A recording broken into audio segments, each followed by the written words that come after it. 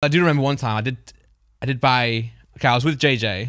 Is this the one? Yeah. You went to see Jerry Seinfeld. Jerry Seinfeld. Yeah, so we're at Beerus, and so I was meant to go to that. Yeah. Well, it changed loads. So it was like I was with JJ at Beerus, and I was like, oh, tickets come up for Jerry Seinfeld, who, by the way, if you don't know, is like the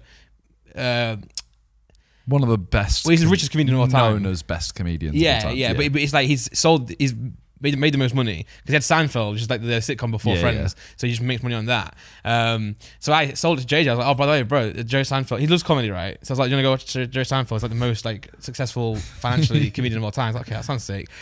So at the time, it was going to be me and JJ and 2 other people.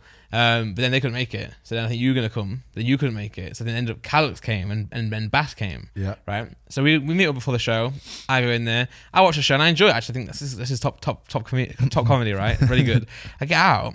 I'm like, oh, how'd you guys find it? And JJ was like, I have had that was the worst show I've ever seen in my life. He was like, that was unfunny.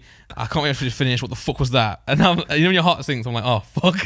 But I enjoyed it. But I think the problem is that it's just a different type of comedy. Because I think JJ likes the, no offense, the Kevin Hart, like the vulgar type of comedy, like the slapstick that's modern. Whereas Jerry Seinfeld is very old fashioned. Like it's not like necessarily like slap you need funny, which is very clever. Like his jokes are very smart, So I think just Jada didn't enjoy it. Calix didn't enjoy it. Bass didn't enjoy it. And I was like, you know what? I should have just gone with my dad.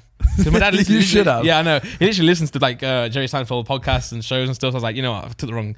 I didn't read my audience. You are a boomer, by the way. I'm a boomer. Why?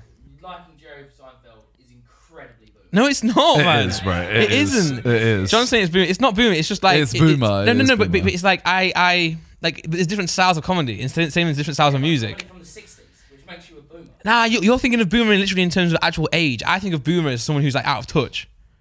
Jerry Seinfeld's out of touch. No, he's not though. Because like maybe he's out of touch with the new comedy, but he's still a good comedian. Like 70-year-old billionaire. He's out of touch. Yeah, but you can't say someone who's a billionaire means they're out of touch because they might not have started a billionaire. Might not have started a billionaire. No, but someone who's born into richness, wealth, then that can be a boomer. But like if someone's hustled and worked their way by doing what they do, I think someone being 70 makes them a boomer. Nah, I disagree. Boomer is not an age; it's like a mindset, bro.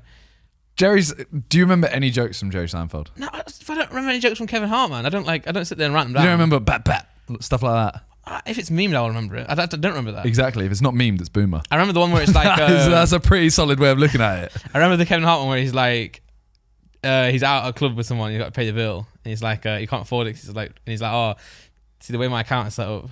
Exactly. That's a funny one. And when he's talking about girls walking in heels on the night out, and then they do the ankle roll and they go back. Okay, I think back. And also the one where he like looks to the side of the mic. Yeah. Like that. See, memed because it's not boomer.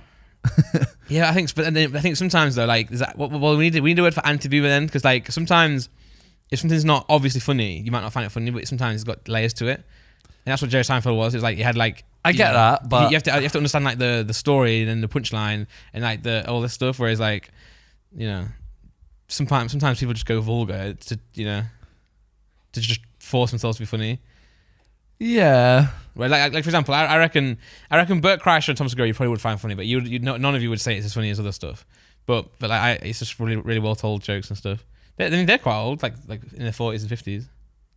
Yeah. Joe Rogan's really old. You watch Joe Rogan, right? No, I love Bert Kreischer and Tom Segura. Now you're a boomer, John. You've changed now. I'm joking about it. I'm joking. Jerry Seinfeld is like, he's way more boomer than everyone you've mentioned. Yeah, no, I agree. Of course, I agree. But that was a bad time, bad show. I'll never do that again. But saying that, do you want to come watch Bert Kreischer? Sure. But he's better. He's different. Yeah, but I'll book it. It might be. Thing is, it might be in a date where none of us can make it. Cool. I probably won't go then. Yeah, well, neither will I. But I'm saying I might book it anyway, just in case.